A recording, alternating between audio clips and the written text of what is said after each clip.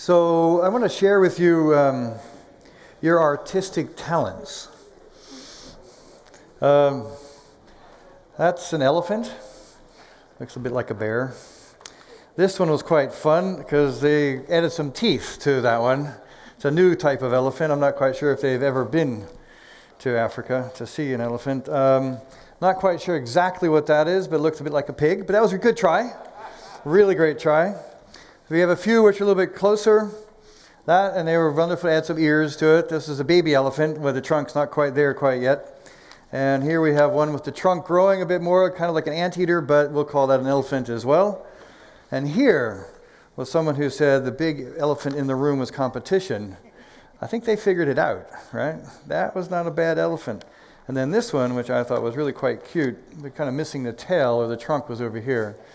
And this one they said was people. Man. What was quite fascinating to me is all of them are aimed right. There's not a single elephant that I picked out of this little group which had a head heading left. And I'm not quite sure what that means. Maybe we're all heading in the right direction? Oh, bad, bad, bad.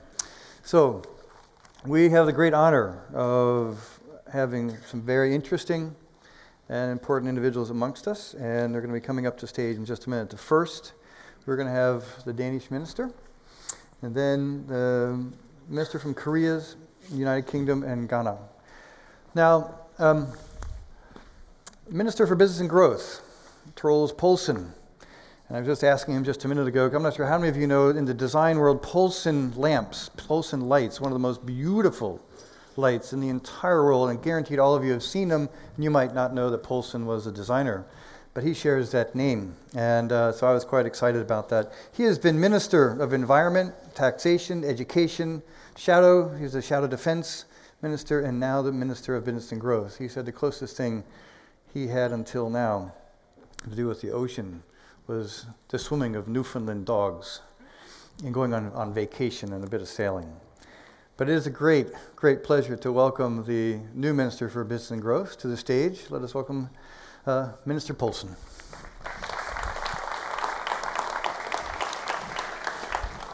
Sir. Thank you so much. Ladies and gentlemen, it is my great pleasure on behalf of the Danish government to welcome you all to the Danish Maritime Forum and also to Copenhagen. Denmark is a maritime nation by heart. For generations, Danes have sailed all over the world. Denmark was a leading maritime nation back when ships were built in wood and the goods were tea and sugar. And Denmark is still a leading maritime nation today when ships are high-tech, built in steel, and transport containers, iron and oil. The maritime industry plays an important role in securing a better future for us all. It is the backbone of world trade and a cheap and clean form for transportation. Raw materials and consumer goods are shipped all over the world. It is said that 90% of all exports are transported by ship. The maritime industry is indeed a global industry. Therefore, it is influenced by global challenges, such as geopolitical crisis, demographic shifts, and changing patterns of production and consumption.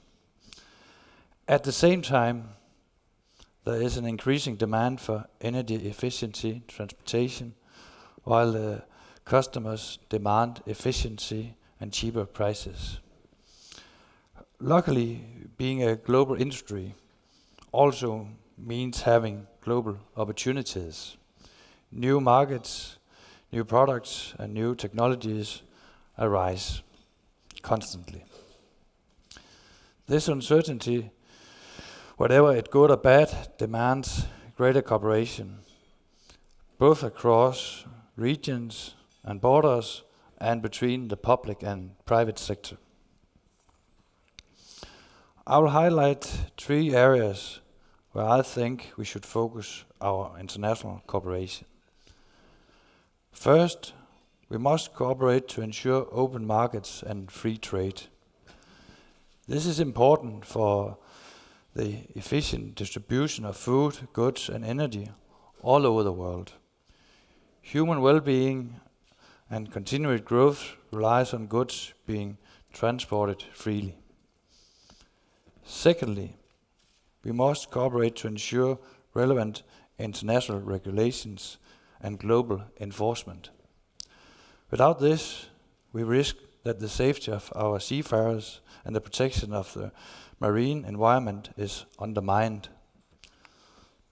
Thirdly, we must ask ourselves, how can we ensure that the burdens we put on the maritime industry are not greater than the benefits we seek to obtain? We need to find the right balance and make room for the industry to find new solutions. Innovation is necessary if we want more efficiency, better protection of the environment, as well as cheap and safe transportation. And let me conclude saying that this is the second time that we host the Danish Maritime Forum here in Copenhagen. At last year's forum, it was stated that collaboration across the entire industry is necessary. And let me say I fully agree. This is why the Danish Maritime Forum is such an important event. We bring together people from the public sector, private sector, so we can exchange ideas and views. Let me thank you all for being here in Copenhagen. I wish you all a good and productive Maritime Forum. Thank you. Thank you very much. And if you would grab a seat, you can choose. You the first. There you go. Excellent. So next up is Minister Yu. Minister Yu is a lawyer by background, completed his law degrees in New York. He's been on some pretty heavy-duty committees, the Foreign Affairs and Unification Committee, Judiciary Reform, Committee on Climate Change, Agriculture, Maritime, Fisheries, and the National... It keeps going on and on and on. And today, as a Minister of Oceans and Fisheries, you're going to share some thoughts with us. So please let us welcome Minister Yu. Thank you. Thank you. You want to...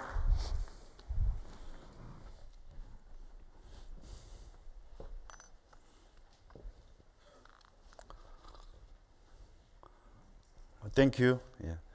Your Excellencies, distinguished guests, ladies and gentlemen, it is my pleasure and honor to address this distinguished audience at this annual Danish Maritime Forum. The Danish Maritime Forum 2015 comes with great significance since we are at this critical juncture faced with the major issues in the international maritime area. I'm deeply honored to deliver the keynote speech on behalf of the Korean government at this meaningful occasion taking place in Copenhagen, especially in this country familiar with the Korean people for the famous author and poet Hans Christian Andersen and his fairy tale, The Little Mermaid. My pronunciation is okay?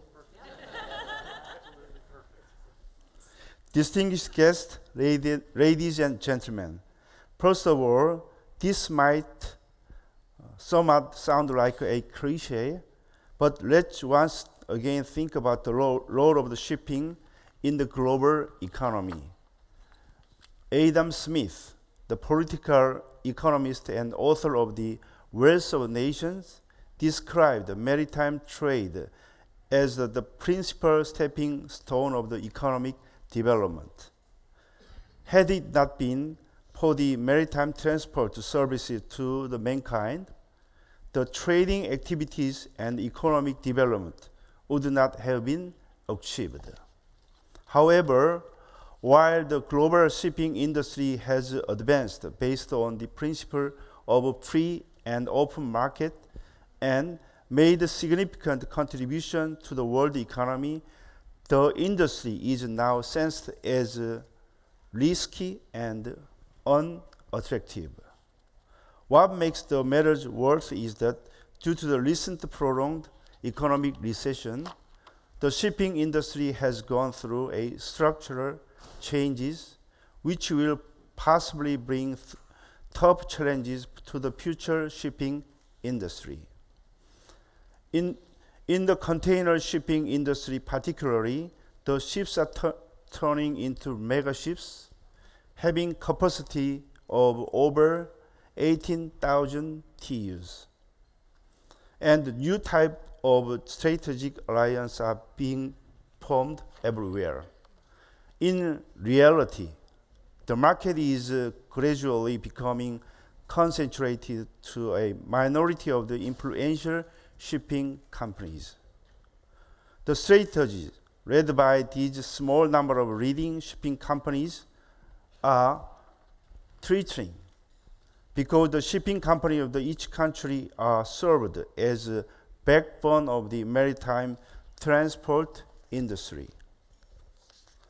Distinguished guests, ladies and gentlemen, to overcome the potential threats shadowing the global shipping market and enable the shipping industry to support the global economy and pursue sustainable development, we must take collective efforts.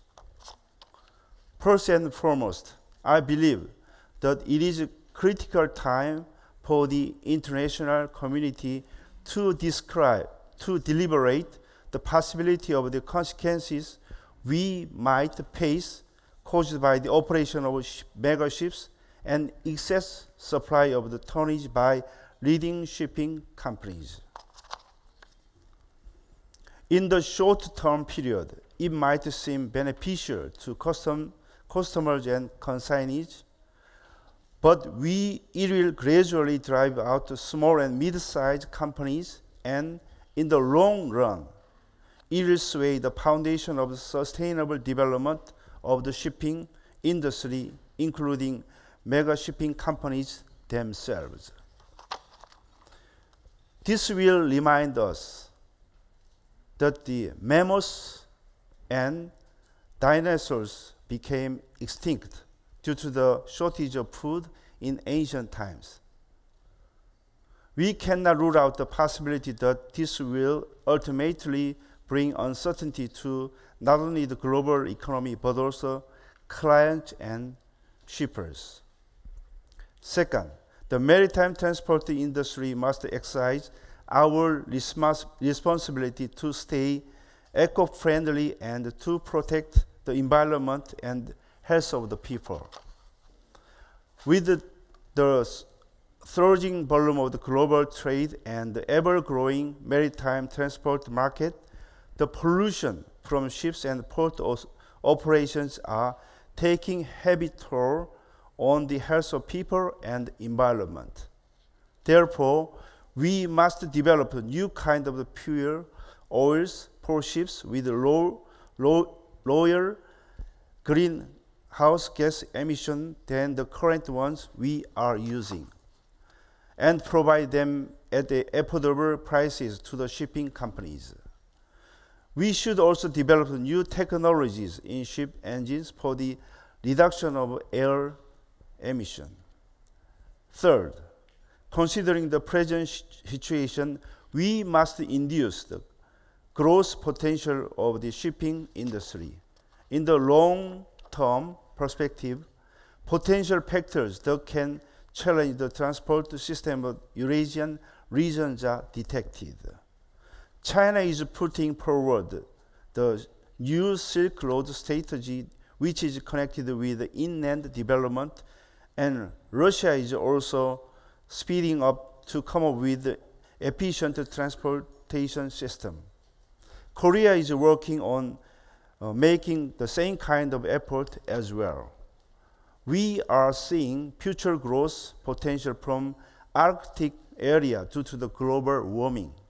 The number of days vessels can operate through northern sea routes is increasing, So the Northern Sea route holds competitive advantage over other alternative routes, especially in the terms of the transportation, energy, and mineral resources.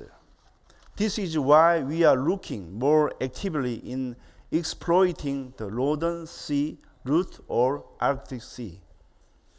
Against this backdrop, we are expecting to witness structural challenges in the global transportation systems. Therefore, we need to think about discussing on redesigning network among the shipping companies. In the meanwhile, we are nowadays enjoying the trend of boundless consumption, internet-based overseas direct purchase. We can simply say ODP. And if we interconnect this trend with the growth potential of shipping, it becomes pretty clear that the shipping companies should expand their range of services. We should actively examine possible measures to go beyond the current port-to-port services and actively introduce the door-to-door services. The government should abolish the regulations that are hindering the development of multimodal services so that the global shipping company can constructively move forward. Distinguished guests, ladies and gentlemen, I believe the many experts and professionals, policy makers in the shipping arena should pool their wisdom and knowledge, share their thought and information in order to come up with the proper solution for overcoming the complicated obstacles and difficulties the global shipping industries are currently faced with. I would like to express my highest appreciation to all the distinguished participants and to tell those who have strived to organize this forum. I wish the best of luck and happiness to all of you here today. Thank you very much for your attention. Thank you. Thank you so much. Next up, next up, we have Mr. Goodwill. It's a pleasure to have you, bring you up to the stage. And no one could probably speak about multimodality better as the Undersecretary of State for the Department of Transport, under which I believe you have responsibility for not just ports, but a few other things as well, if I might be mistaken, but I think I might be right.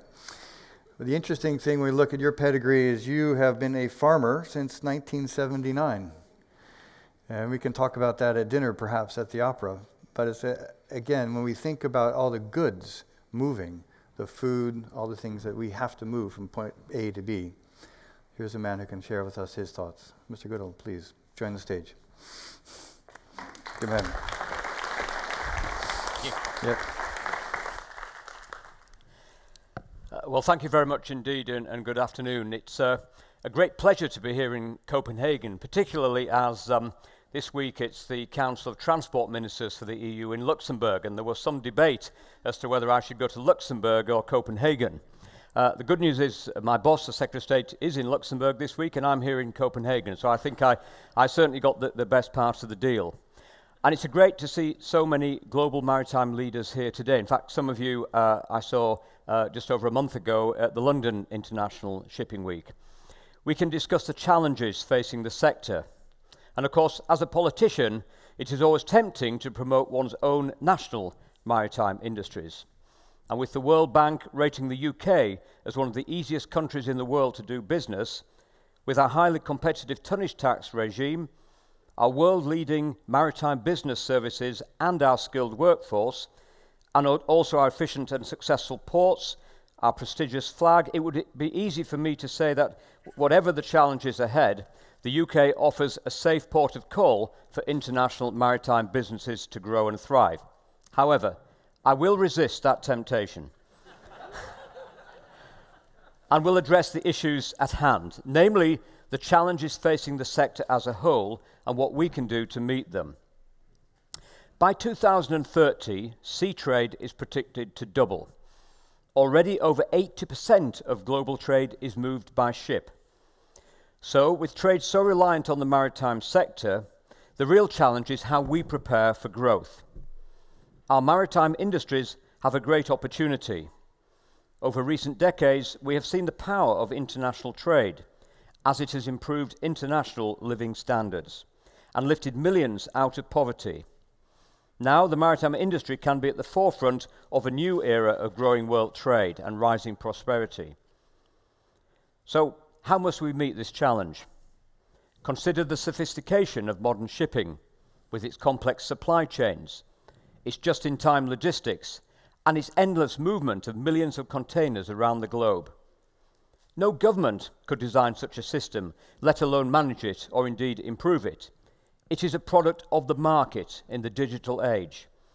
And it is to the market that we must turn if we are to meet the challenges and opportunities of the decades ahead, whether they are technological, economic, or environmental.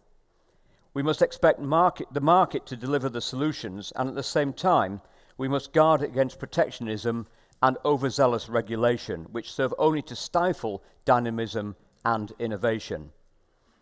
But that does not mean that governments are relieved of responsibility, because the market will always be imperfect, perhaps focusing on the immediate future rather than the longer term. And in such cases, the government and the industry must work together to design regulations that support the maritime sector, that promote competition, that protect maritime workers, that promote maritime safety and keep shipping secure, as well as protecting the marine environment. The international nature of shipping entails that many of these issues are global in nature. Radically different rules for different parts of the world rarely make sense. Growth of the kind predicted for global sea trade can only be frustrated by perverse incentives, inefficiency, and increased cost caused by rival regulatory regimes. So we must ensure that in the years ahead we support effective international law if the sector is to meet the opportunities created by growth in world trade. So in conclusion, global shipping stands at the threshold of an era of unparalleled growth in world trade. In recent decades, the shipping industry has shown its spirit of innovation and enterprise, and in coming decades, that spirit will be called upon again. Governments can hinder, or they can help, but no government can replace the power of the free market, free enterprise, and private capital in its ability to deliver prosperity and opportunity for us all. Thank you very much.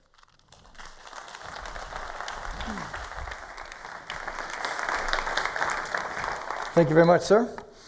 And last, but in no way least, we have the Minister from Ghana, Joyce Bawah-Mogtari. She is also a lawyer. I'm sort of scared to be on stage with all these smart law people. United Nations Commission on International Trade, Convention of Carriage of Goods, and is pushing me off the stage so you can get the word. There you go, girl. Thank you.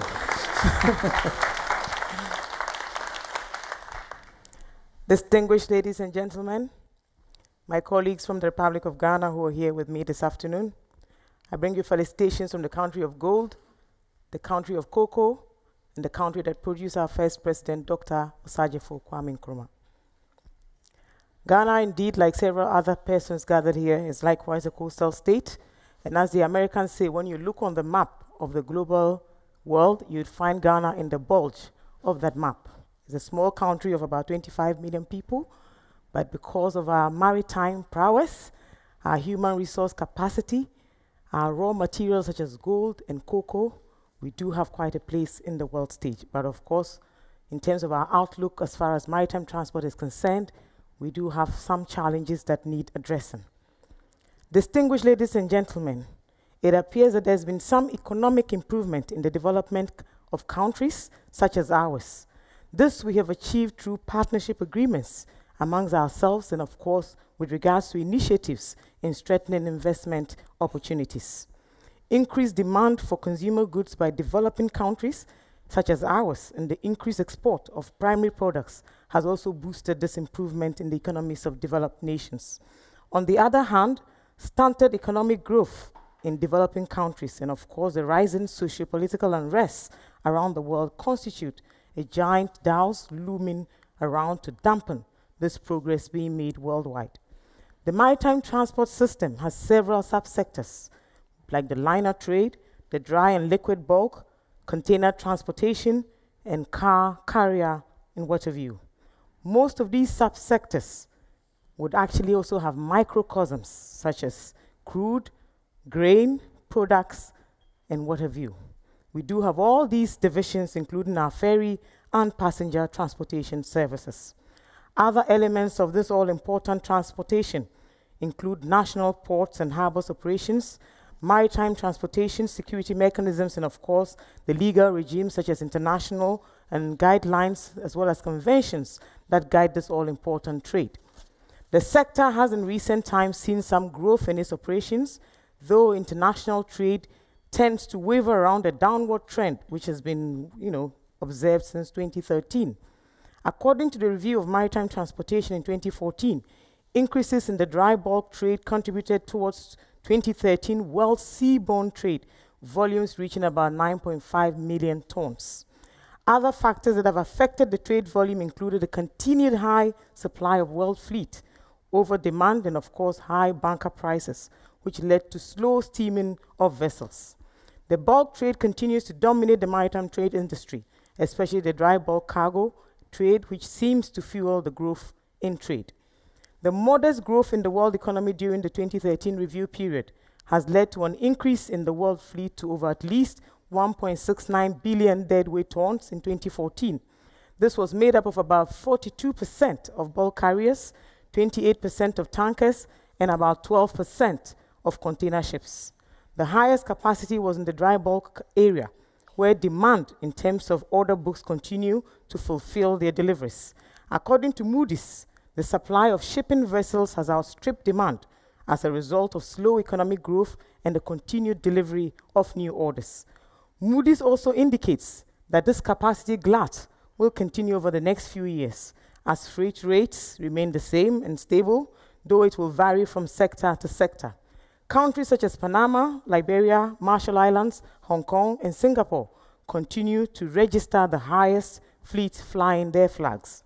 A development of vital concern to us as developing countries is the emergence of all these cellular ships without gears. As the size of these vessels increase, and I believe this morning we heard about all the Supermax, the Panamax, and what have you, what this means is that ports in developing countries must, by all means, develop and rise to meet modern trends in this all-important global sea trade.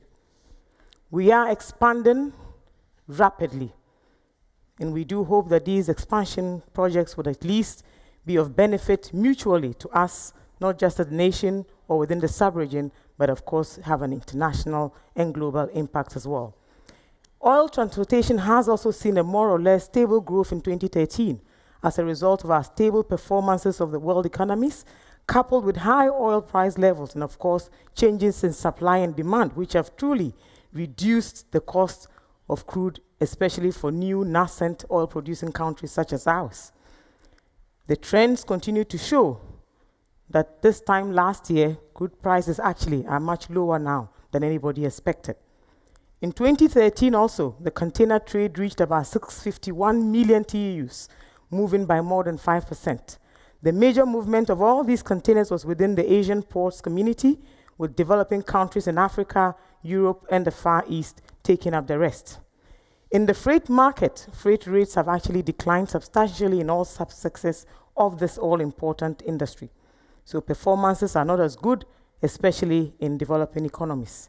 This has also led to us developing strategies like operational cooperation, consolidations amongst other operators, alliances, and of course, replacement of smaller vessels by older, wider, and bigger ones. And of course, we also want to make our trade more fuel efficient. All these changes taking place within the maritime transport sector definitely have implications for our industry. According to the Economist Intelligence of 2012, quoted in the Review of Maritime Transport in 2014, Sub-Saharan Africa is to see much growth from 2014 onwards. This is as a result of expansion in the domestic markets of the region, as a large proportion of the population joins the lower income brackets. There are also lots of investment interest in the region due to the booming resource sectors, infrastructure development, and the growing consumer demand. The IHS Maritime Fair Play of 2014 has projected that investments in port infrastructure and the construction of new ones could surpass the 10 billion levels in the next 5 years, and that this could result in increased income of a substantial level for household and thus increases in consumption. It is expected that the growth in trade pattern within the region will move towards higher levels. This is one of the aspirations for which the heads of state of Africa have actually set up to exploit this all-important African maritime domain for the benefit of the peoples. This must also be taken into account when we talk about this new effort, which is the integrated maritime strategy to propel this all-important objective. This should at least serve to increase intra-Africa trade, leading to increased maritime transport activities within the continent. On the global scale, the shipping industry is set to see even more growth, even though it's actually on a cautious note. Strong expansions in the bulk trade, especially LNG, coal, and iron ore, are expected to fuel this growth. Yet the growth envisaged in the developed economies is likewise fragile. That of the emerging economies has many difficult turns, and there are geographical tensions that could escalate and bring derailment to this all-important industry on a global level. On the whole, the maritime transport industry has great and immense potential for the future in terms of our job creation efforts for our teeming youth of the world in oil and gas industry, architecture and facility youth management, marine engineering, information and communication technology, banking, shipping, insurance. The possibilities are endless. The potential income generation of the sector has been obvious for many, many years, yet it is difficult to know how to tap into it in a manner that will bring lasting benefit to us all. Key players have requested a shift in the operations and mindset, especially with regards to developments in developing countries.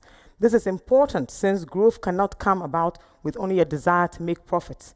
There is the need to ensure that the wealth is equitably distributed and taking into consideration the fact that the resources that bring about wealth are not located in only one place.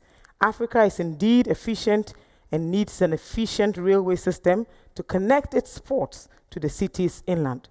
This is essential to efficient port operations and transport. And I'm sure that one of the key things we have discussed this morning have been about connectivity, intermodal connectivity, and of course, technological connectivity. If we also have data network exchanges, that will even make it even more easier for us to run efficient ports and what have you. For us in Ghana, I believe that we have actually taken the lead. We are working arduously to expand our ports and of course to develop our infrastructure to meet growing demand. It is instructive that we are here in the beautiful city of Copenhagen today, where Maersk Line has in recent times made a single largest investment in the development of our port infrastructure. This portends well for the industry in the long term, and we hope that other private partnerships will develop in that regard, and that this all-important industry would go a long way to reduce poverty, to create jobs, and of course open up even more investment opportunities for us all in this globally sensitive industry. Thank you.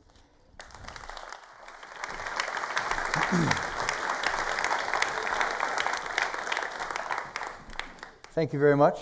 This is wonderful. I have pages of notes here, and what I'd like to start with a few questions, and if we have a bit of time, towards the end, I'm going to try to get us back on schedule. There's an opportunity for a couple of you guys, for y'all, that's an American term saying you, plural, to ask some questions. So if you feel like you have a question you'd like to ask, you need to catch my eye, and I'll see if we can slip it in there. So, Minister Poulsen, you talked about free market, international regulation, burdens, and benefits. I think that burdens and benefits probably hits a tone with everybody in the room, trying to understand what that is and how we mean it. Can you kind of dig into that a little bit more about what you mean by that and how you see that moving forward for us from your ministry and your thoughts? Yeah, I can try.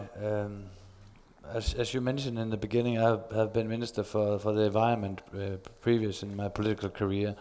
And I think in Denmark, when we're talking about environment, we have had a huge ambition being in the forefront. but sometimes being in the forefront, that is it's quite heavy for the companies living here in Denmark. So of course we have to try to invent new solutions, but the companies that have to deal with that should also be able to pay for it, and then should also be competitive. So when we are talking about burdens, I think we have also to see it in the way that the companies should be able to implement these solutions. So that's in fact the way I see it. Mm-hmm. And is there anything you're planning on doing? Like you also mentioned, sort of cooperation is key between both. I'd say all the parties. So is there anything that you can be thinking that you would be encouraging so that these parts come together, or the cooperation has been a theme, and I'm going to pass this on to all of you. Actually, this idea of this cooperation for response. You don't have to. Is there anything you can share with us that your ministry might be doing to encourage this over the next, in the next year or so, 2 years, 3, 4, 5? I think, in fact, also to be polite for the government that was before me. I'm not admiring them at so much, I can say. But well, you're the other party, so you're not supposed to admire them. But let me be honest, then they had in fact taken some very good political steps concerning that they would like to involve different maritime organizations in talking about what should the future be for the maritime industry in Denmark, and I'll carry on doing that. And I think that's a good idea, talking from a national perspective. Yeah, that's really great. Anyone else want to respond to that, Mr. Goodwill? Yeah, I mean, if you want any evidence to show just how the free markets can deliver, go to South Korea, and then actually on second thought, don't go to North Korea. And that shows, I think, most dramatically how a free market can deliver prosperity and jobs and growth, and the alternative is just not an option. Indeed, to a lesser extent, the same is true across even European Union countries, where countries like the UK have cut business taxation, have cut regulation, and we've created jobs. Other countries have been slightly more protectionist of their own vested interests, and they've not created jobs. We've just published our maritime growth study, which has identified areas that we need to make progress, and being competitive is one of them. Addressing the skills gap is another one. And also, we're quite open about it. Our UK shipping register has not been as responsive to its customers as it should have been, and we're going to fix that as well. We have an international market in terms of where you flag your vessels, and we'd be delighted for you to come to the UK so we can demonstrate to you how we can improve the service that we've been giving. So you're open for business too. You're at Egypt and Panama open, and you're ready, and Ghana. So we're all open for business, which is good. Anyone else want to comment on that, or can I move over? Okay, so Mr. Yu, yes. Part of the cooperation and collaboration also leads towards innovation. And you in your nation have some of the largest shipbuilding yards. Yes, 3 major ones. Yeah, and so you, as a group, you could impact the world quite seriously with the innovations you could be encouraging to occur. But this is also as a regulator, what support do you think that you're giving towards innovation? Are you pushing it? Are you encouraging it? Is it around that domain of innovation? Any thoughts on that? Yes, we have many thoughts about that, but as I'm in charge of the maritime business and shipping companies in Korea, as I told my keynote speech, yep. We are very worried about some companies such as Hyundai Hanjin is now facing with mega ships operating by some the international companies, especially in European companies. So we think this kind of trend will give the market is endless competition between the shipping companies. So we want to right now the allocation of the some the allocation of the our future business to every possible the shipping companies all over the world. Yeah. Rather than the consolidation, but it's sort of, if the free market works, then that should sort of work out. We still advocate a free market, but if the ship size is going beyond the our affordable the size, such as the 22,000 TEU, then there is no suitable the port facilities in the world. For instance, the Poulsen new port right now want to remoderate for the vessel over 22,000 TEU vessels, but it seems to us it's kind of impossible to remodel our port facility more than 22,000 TEU container vessels. Yeah. So let me ask Joyce, when you've got this integrated strategy, is that including these ship sizes, or can you tell us a little bit more? I mean, are you already planning for the 25,000 TEUs? Well, actually, it's actually one of the key reasons why we've actually undertaken this very aggressive port infrastructure expansion. Remember that we don't have a naturally very good draft. So what it means is that to be able to receive these new fuel efficient and economically more efficient vessels, we would need deeper berths and, of course, to widen the anchors leading it to the ports. So yes, one of the key reasons has been the modern trends, modern vessels, and of course the fact that Ghana is just at the verge of also becoming an oil-producing country. It meant that we required some very wider berths. We needed a new jetty. We also needed to expand the port facility in particular. For those of you who have been to Tema, you would know that because it was actually built so many years ago, there's been a lot of, development offshore, but very close to the port infrastructure. So what we have done over the years is to go for some very aggressive reclamation so that we can create additional space. And all of these are actually geared towards, one, expanding the port facility, two, for us to be able to invite all these larger vessels, which is why it is interesting that Maersk Line, a company that has traded in Ghana for many, many years, actually decided to come into this private partnership arrangement with the government and people of Ghana to be able to develop our port facilities to meet growing demand. So the public-private partnership to help the owners actually enter into the strategy. And do we see the PPP being part of your strategies and the other for port and infrastructure development? This is just curious. What do you guys think? Well, certainly in the UK, we privatise most of our ports, and we see investment coming into the UK from the private sector. Our view is that if the private sector can deliver infrastructure, then it should do so, and we would encourage other nations around the world to look at the model. We've got the new London Gateway port. DP World have come in, put that investment in, and we've got more competition in the container business in the UK, which can only mean more competitive rates for those who wish to ship.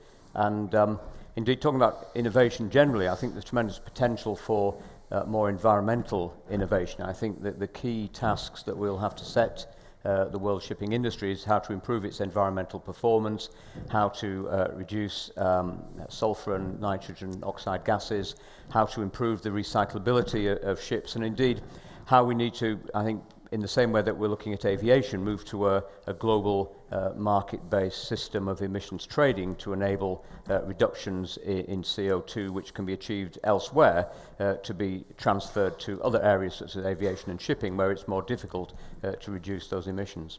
So we'll wait and see what happens in Paris, and if we can actually move that forward a bit, that would be quite... Are there any questions from the floor? Because I can keep going up here. But I want to see if anyone else have a... Here's a question up. There's one up here. Anyone else have a question they'd like to ask? Remember, hard on ideas, soft on people, right? These are... Everyone heard and agreed. Everything with everything. You have a microphone we can bring up here? I've got one right here I can throw at you. Can you catch? Yeah. Oh, you're looking at your notes. No one else wants to ask a question. There's another one right there. Okay, can we have another mic come right down here? And introduce yourself, please, sir, to the ministers. And then nobody else. Good afternoon. I'm Ravi Malhotra, Chairman, Foresight, London. My question is to Mr. Yu from Korea Shipyard. we have seen the growth in the size of the ships building over the last 30 years, which is driven by the ship owners for their own efficiency to bring down the cost. But we have not seen the shipyards in the world doing research to improve the efficiency of the ships, overall efficiency. I want to know what Korean government is doing, because most of the shipyards do not have that much financial power to do this research. We have very little advancement in the efficiency of the ships. Thank you. Good question. I'm going to actually let anyone on the panel answer that. Thank you very much, sir. Yes. About what are we doing on the land side? Should I answer like Yes, please, sir. Yeah. We are still considering which kind of financial attitude is suitable or not. Some year ago, the past 1 decade, Korean government is doing financing to the shipbuilders in usually the 3 major shipbuilders in Korea to build any kind of vessels, including mega ships. I'm saying including 22,000 TEU vessels. But after we see that this kind of mega vessel is operating Busan port and other major ports in Shanghai or Singapore, we saw if the vessel size is bigger than 22 or 25,000 TEU, we're gonna face lots of the inefficiency in the port facilities. So nowadays we will have the detailed discussion between shipbuilders and the port operators and the government, and which one is most suitable for the future shipping business. So in short, our government attitude is not decided, but we're gonna decide in the near future which one is good for the future financing or future shipping business. But can I? Well, let's let him continue. Minister Poulsen, you wanted to respond? Yeah. I'll just make a short statement about what we are doing in Denmark. Where we are not able to build those big ships anymore here in Denmark. That's a shame. But what we have learned from what has been going on the last 25 years, turning into a green country here in Denmark, is that we have done a lot to support private companies in public-private sector programs to support some of the new energy solutions, also environmental solutions. And that has in fact been a great success in some areas. But now we have also seen that some of the new green solutions has quite a potential problem because of the oil price, because it's not that costful anymore. So I think it is from our lessons learned here in Denmark necessary that all the knowledge we have from the public sector, we also try to give that to the private sector, and that's a difficult task.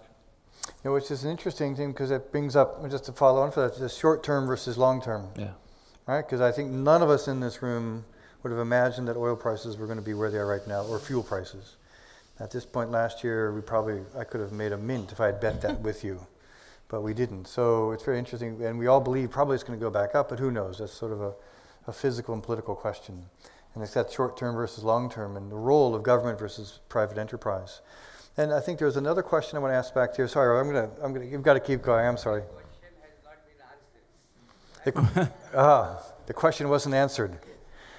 Well, he got around it, and let's just. Don't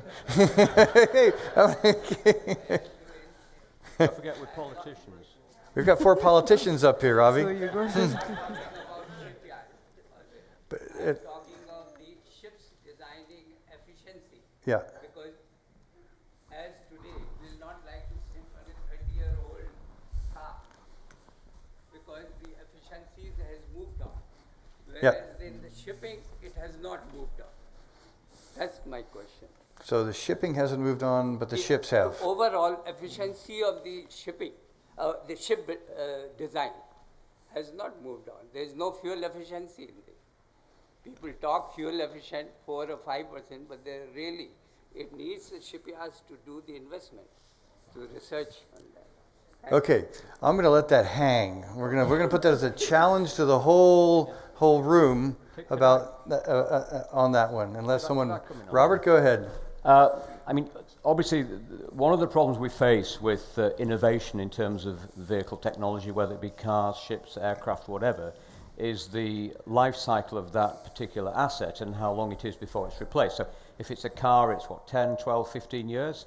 If it's an aircraft, 25 years or more. Shipping, in some cases, even longer. You know, the recent sinking in the US, a 40-year-old ship that went down.